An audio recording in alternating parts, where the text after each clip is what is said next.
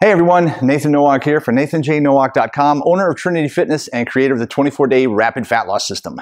Today's episode is, do you pee in bed? Seriously asking the question, do you pee in your bed at night?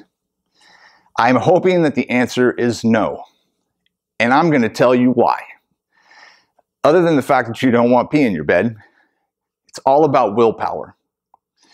People tell me, clients tell me, group exercise, when I go to seminars and speak, people say, I have I lack willpower. I have very little willpower.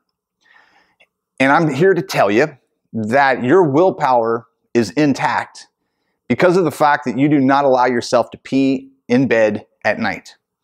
What does that have to do with anything?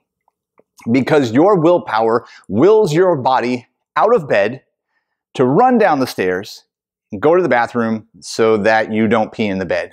That, my friends, is willpower. And if you lacked willpower, you would pee in bed every night. So when somebody tells me that they lack willpower, I try to get them to take a step back and figure out, okay, exactly what is that in reference to? Because everyone has willpower. It's just what you're putting your will towards.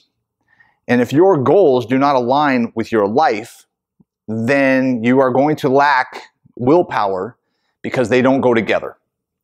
So if it's in terms of eating right, then maybe you really don't want to live healthy. Sounds good.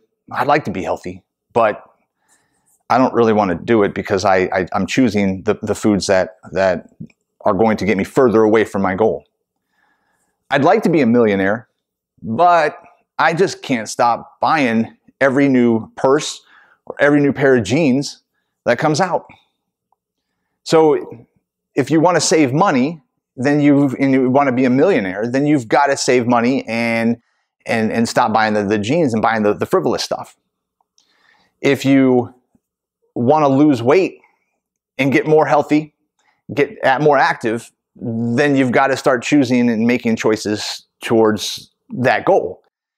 So it's not that you lack willpower, it's just that whatever goal you set, whether it's just I just threw that goal out there or you have it written down and it's very specific, it's not the lack of willpower, it's the fact that the goal probably doesn't resonate with where you are in life and what you actually want to do for your life.